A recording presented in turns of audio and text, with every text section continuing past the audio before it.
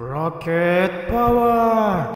Hey everyone, I'm Lawrence, and in this video I'm going to talk about all Rocket Power games for the GBA. Rocket Power Beach Bandits and Dream Scheme are interesting games. At first they look like the usual side-scroller platformer, but even if essentially they are, at the same time the games feel different from the stereotype formula, by the fact that you use skateboards and rollerblades with which you can travel faster and grind on rails. And this makes the gameplay stand out. It feels different, even if the gameplay mechanics are the usual. You can also unlock pogo sticks or hockey sticks, you can shoot your water gun, but as for the controls, they are too slippery and many won't like that. The most annoying aspect in both games is the backtracking. Each stage is divided into 2 or 3 segments. Between each segment there is a gate. You have to collect stars in order to unlock gates. Some areas of the levels are blocked off by doors which need to be opened by stepping on switches or finding keys. Also, occasionally there are boss battles. But don't worry, even if backtracking might happen, puzzles are easy to figure out. You'll get unstuck fairly easily. Also, if you were to choose, I recommend you to play Dream Scheme. It's overall a way better game.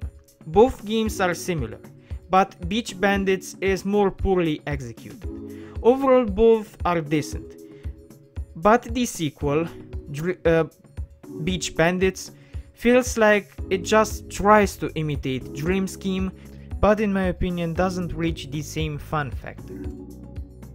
Rocket Power Zero Gravity Zone tries to imitate Tony Hawk, but feels even more of a cheap copy than the difference between Beach Bandits and Dream Scheme. The story is pretty much non-existent. You play with the same 4 characters as in the previous game, and what you will do is completing goals like collecting letters to spell out certain words, gathering items, or getting a high score, all before the timer runs out. Basically Tony Hawk stuff. But even if the tasks are the same, the gameplay isn't as fun as in Tony Hawk.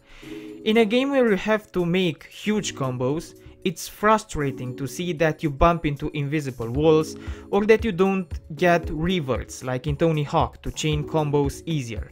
And the controls are also too sensitive, which makes you spin too easily. Overall, all 3 games are okay. They are decent.